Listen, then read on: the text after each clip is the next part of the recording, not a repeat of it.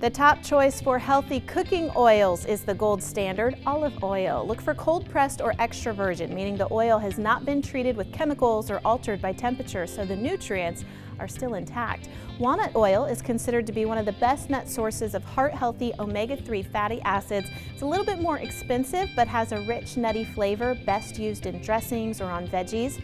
Grapeseed is a versatile oil full of anti-inflammatory antioxidants and vitamin E. It has a neutral flavor that mixes well with herbs and spices. It's a good choice for cooking over high heat. That also goes for peanut oil. You can use it to saute or stir fry. Sesame oil is essential to Asian cooking. It's packed with flavor, including toasted or untoasted varieties.